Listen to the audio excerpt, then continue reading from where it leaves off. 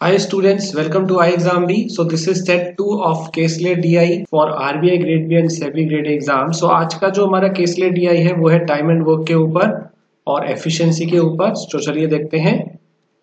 Student आपका कोई भी एग्जाम है तो ixamBee है जहां पर सारे के सारे मॉक टेस्ट फ्री हैं. अभी रजिस्टर करें अगर आपने अभी तक नहीं किया. यहाँ आपको 700 से भी ज्यादा मॉक टेस्ट मिलेंगे सारे कॉम्पिटिटिव एग्जाम्स के लिए. और अगर आप पहली बार इस चैनल पे आए हैं तो हमारे चैनल को सब्सक्राइब कर लें, बेल आइकन को दबा दें ताकि आपका कोई भी वीडियो मिस ना हो. स्टार्ट करते हैं आज का केसलेट डीआई.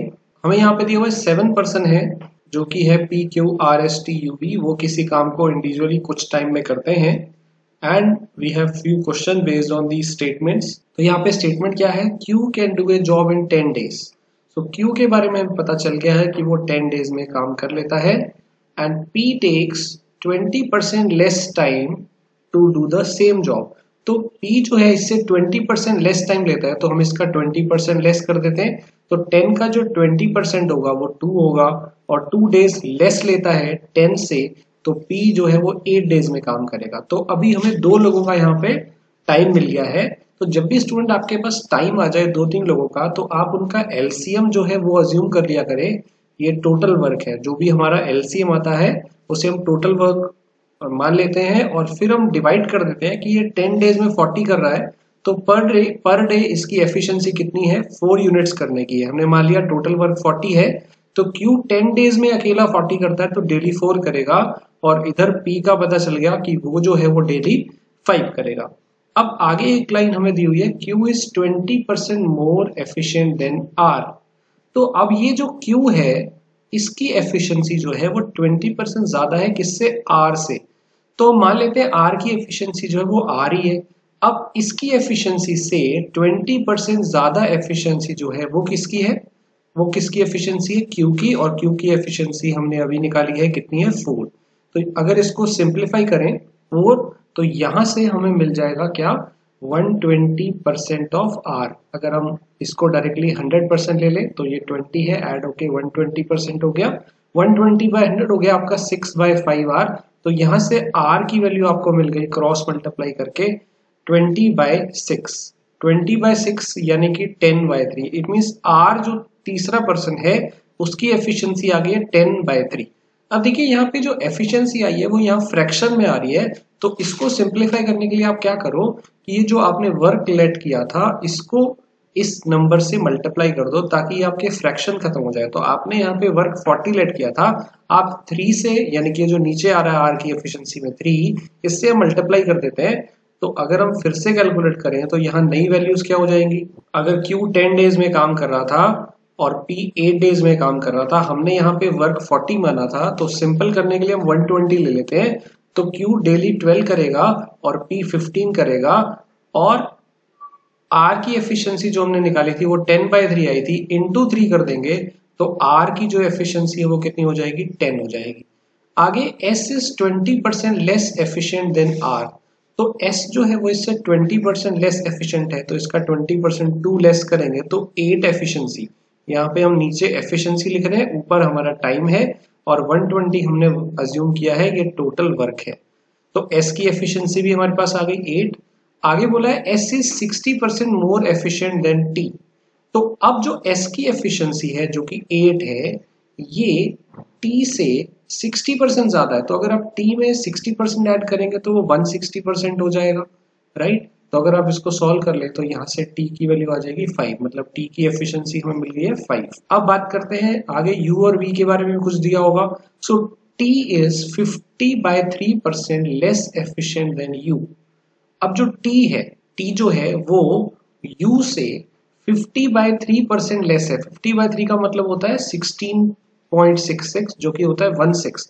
तो अगर U से 1/6 कम है तो वो 5/6 रह जाएगा. और T की वैल्यू हमें पता है, T की एफिशिएंसी 5 है which is equal to 5U/6. तो 1/6 कम करेंगे तो 5/6 रह जाएगा. 5 कैंसिल हो गया तो U की भी हमारे पास एफिशिएंसी आ गई है 6, राइट? तो ऐसे हमारे पास सबकी आ गई. अब एक लाइन और है V takes 50% more time then U takes. तो यानी कि V का जो टाइम है वो 50% ज्यादा है किससे? U से. तो अगर सपोज यू जो टाइम ले रहा है वो 100 ले रहा है, तो फिर वी कितना ले रहा है 50% मोर। इसका मतलब यहाँ पे जो इनके टाइम का रेशियो है वो 3:2 है, तो इसका उल्टा कर देते हैं, एफिशिएंसी का रेशियो क्या हो जाएगा 2:3। वी और यू की एफिशिएंसी अगर यू की 3 है तो वी की 2 हो जाएगी, क्योंकि इनके टाइम का रेशियो 3/2 है, तो एफिशिएंसी का रेशियो हो जाएगा 2/3। नाउ u की एफिशिएंसी हमें 6 पता है, तो अगर u की 3 है तो v की 2 है, अगर इसको 6 कर रहे हैं तो डबल कर रहे हैं, तो फिर v की एफिशिएंसी भी डबल हो जाएगी, यानी कि v की एफिशिएंसी आ गई 4। तो अब हमें यहाँ पे सबकी एफिशिएंसी मिल गई है।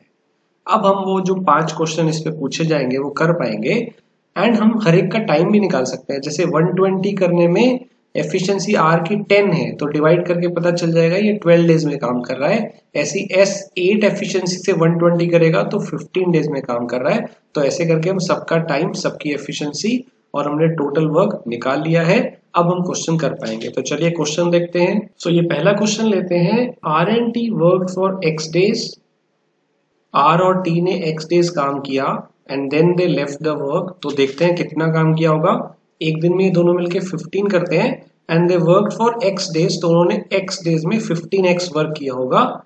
उसके बाद क्या होता है, ये दोनों चले जाते हैं। Then Q and S took the responsibility of the work and completed the remaining work in X plus 2.5 days।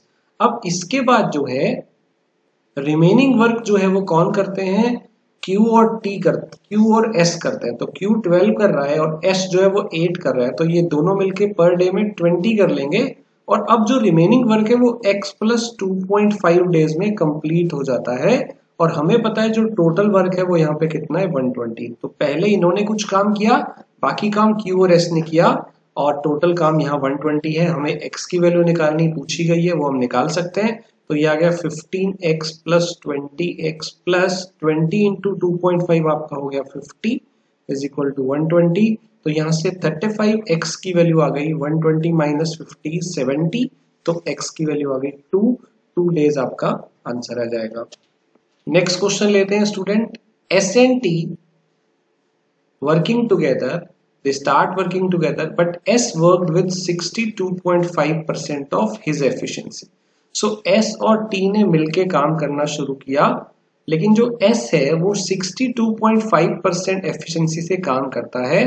तो ये फ्रैक्शन बहुत इंपॉर्टेंट है, 62.5 ये होता है 5/8, यानी कि इसकी जो एफिशिएंसी है वो 8 का 5/8 से वो काम करना शुरू करेगा। इसका मतलब जो S की नई एफिशिएंसी है वो 5 है, और S और T मिलके दोनों काम करेंगे, तो S और T मिलके 10 यूनिट्स डेली काम करेंगे। Now U starts working with 33 1/3% more of his efficiency on another work which is 66 2/3% of the work which is S and T were doing। तो पहले तो यहाँ पे जो U की एफिशिएंसी है वो 1/3, 33/1/3 होता है, 1/3 ज्यादा है। तो इसकी एफिशिएंसी 6 है। 6 का अगर आप 1/3 निकालेंगे तो 6 का 1/3 2 होता है, यानी कि U की एफिशिएंसी 8 है। लेकिन इसको ये वाला काम नहीं करना है, S और T को तो ये वाला काम करना है जो वो कर रहे थे, लेकिन U को कितना करना है, जो S और T कर रहे हैं उसका 66 2/3। तो ये फ्रैक्शन होता है 2/3, क्योंकि 1/3 होता है 33, तो 2/3 हो जाएगा 66, यानी कि टोटल काम नहीं करना है। U को कितना करना है, टोटल काम का 2/3 काम करना है। तो अगर आप 2/3 वर्क निकालेंगे तो 80 आएगा। इट मींस अगर हम S और T की बात करें तो उसे 120 करना है विद एफिशिएंसी ऑफ 10, और अगर हम U की बात करें तो U को टोटल का 2/3 करना है, मतलब 80 करना है, और उसकी एफिशिएंसी कितनी है 8। तो अगर हम U को देखें कितने डेज लगेंगे 10 डेज, और अगर हम S और T को देखें तो कितने डेज लगेंगे 12 डेज। और यही आपसे पूछा था, find the ratio of days taken by U and S and T together. तो U को कितना टाइम लग रहा है आपको वो निकालना है, S और T को कितना टाइम लग रहा है आपको वो निकालना है। सो आंसर आ जाएगा यहाँ से आपके पास कितना, इसको 10 डेज लग रहे हैं, इसको 12 डेज लग रहे हैं, तो कैंसिल करके जो इनका रेशियो आ रहा है वो आपको बताना था 5:6, इसका आंसर आ जाएगा। नाउ नेक्स्ट क्वेश्चन देखते हैं। इस क्वेश्चन में भी कुछ ऐसा है। 3 लोग हैं P and S and U, they started working on alternate days starting from P then S and then U। तो ये alternate डेज पे काम करते हैं, but P works with 66 2/3 efficiency मतलब 2/3 efficiency, and S works with 87.5% of his efficiency, और ये fraction भी आपको याद होना चाहिए, ये होता है 7/8, and U works with 83 1/3% of his efficiency, ये फ्रैक्शन होता है 5/6। मतलब P 2/3 एफिशिएंसी से काम कर रहा है, S 7/8 एफिशिएंसी से काम कर रहा है और U 5/6 एफिशिएंसी से काम कर रहा है। आपको बताना है कितने डेज में वो टोटल वर्क कंप्लीट कर लेंगे। तो कौन कौन काम कर रहे हैं? P काम कर रहा है और फिर S काम कर रहा है और फिर U काम कर रहा है, लेकिन P की एफिशिएंसी 2/3 कर देनी है तो ये डेली 10 करेगा। S जो है 7/8 एफिशिएंसी काम करेगा तो ये 7 आ जाएगा, और U जो है वो 5/6 एफिशिएंसी से काम करेगा तो ये 5 करेगा। अब ये ऑल्टरनेट काम हो रहा है, 10 पहले फिर 7 फिर 5 फिर दोबारा 10 7 5। तो आप देखेंगे हर 3 दिन में आपका जो वर्क हो रहा है, इनको ऐड कर देते हैं तो 22 यूनिट्स जो है वो वर्क होने में आपको कितने दिन लग गए? 3 दिन। अब क्वेश्चन ये है कितने दिन में आपका टोटल वर्क हो जाएगा, तो टोटल वर्क कितना है? 120। अब जब ऐसा क्वेश्चन आता है ना कि ऑल्टरनेट काम हो रहा है, तो पहले तो आप ये देखो कि ये जब इकट्ठे मिलके 3 दिन में कर रहे थे ऑल्टरनेट, तो 3 दिन में कितना हो रहा है? 22। अब करना कितना है? 120। तो 22 को किससे मल्टीप्लाई करें कि 120 के क्लोज आ जाए और इससे नीचे रहे, less than this value but इसका मल्टीपल हो, तो 22 का मल्टीपल 5 टाइम्स होता है 110, जो कि इसके क्लोज होता है, इससे पहले होता है। तो हम क्या करते हैं? 5 से मल्टीप्लाई कर देते हैं दोनों तरफ ताकि हमारा नंबर इसके आसपास आ जाए। तो 110 यूनिट्स मतलब 110 यूनिट्स होने में कितने डेज लग गए? 15 डेज। अब इसके बाद जो नेक्स्ट डे आएगा 16th डे, उस दिन कौन आएगा? जिसने स्टार्ट किया था। स्टार्ट किसने किया था? P ने किया था। तो P जो है वो कितना करेगा? आके अगले दिन जो है वो कितनी यूनिट और कर देगा? 10 यूनिट और कर देगा। अब तक हमारी कितनी होगी? 110, और 10 अगर और हो जाएंगी तो हमारा काम हो जाएगा। 120 हमें करना था। तो आंसर इज कितने डेज लगे? तो फाइनल आंसर इज 16 डेज पूरे लगे, क्योंकि 15 दिन में 110 और next day he will do 10 मोर, तो आपका 120 हो गया और उसमें 16 डेज लग गए। ऐसा ही क्वेश्चन है नेक्स्ट वन। सो इस क्वेश्चन के अंदर नेक्स्ट क्वेश्चन में अगर हम बात करें तो यहाँ पे 3 लोग हैं, P, U and B। P works with 66 2/3% of efficiency, मतलब ये 2/3 एफिशिएंसी से काम करता है, and U worked with 1/3 33 1/3 means 1/3 more efficiency, and V also worked with 75% more efficiently, and तीनों को इतने रुपए मिलते हैं, सॉरी यहाँ पे 6300 है ये value, and find the individual wages. तो आपको यहाँ पे टोटल वेजेस दिया हुआ है, आपको इंडिविजुअल वेजेस जो है वो निकालने हैं। तो देखिए जो उनको पैसा मिलेगा वो सिंपली उनकी एफिशिएंसी की रेशो में मिलेगा, ये ध्यान रखिएगा। जो जितना काम करेगा उस हिसाब से उनको पैसा मिलेगा। तो यहाँ पे P की एफिशिएंसी जो है वो 2/3 हो गई है, राइट। तो P एफिशिएंसी 10 से काम करेगा। नाउ U की जो एफिशिएंसी है 1/3 ऐड हो गई है, 1/3 ज्यादा हो गई है, तो 1/3 2 होता है। इट मींस U की नई एफिशिएंसी जो है वो 8 है, और V की एफिशिएंसी 75% बढ़ गई है। 75% मतलब 3/4, तो 4 का 3/4 3 होता है, तो 3 ऐड हो गई, तो न्यू एफिशिएंसी कितनी है? 7। तो ये इन तीनों की एफिशिएंसी का रेशो है। टोटल शेयर है 6300, आपको इंडिविजुअली निकालना है। तो पहले का कितना आ जाएगा?